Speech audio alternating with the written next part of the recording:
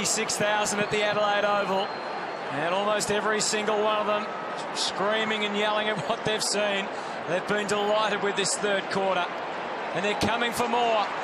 They've got adrenaline pumping now. Lyons sends it deep. Jenkins next in line.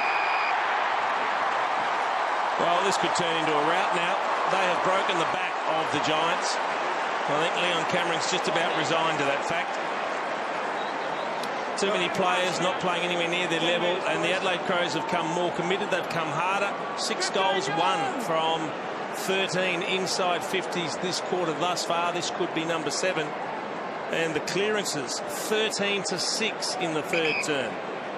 Kicking straight makes a difference, doesn't it, though? They had the opportunities in the first quarter, but just weren't kicking them.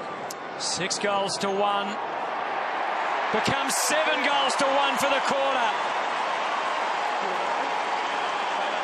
They have obliterated the GWS in this third term. That's Jenkins' first goal for the night, but he has set a couple up with some good smothers as well.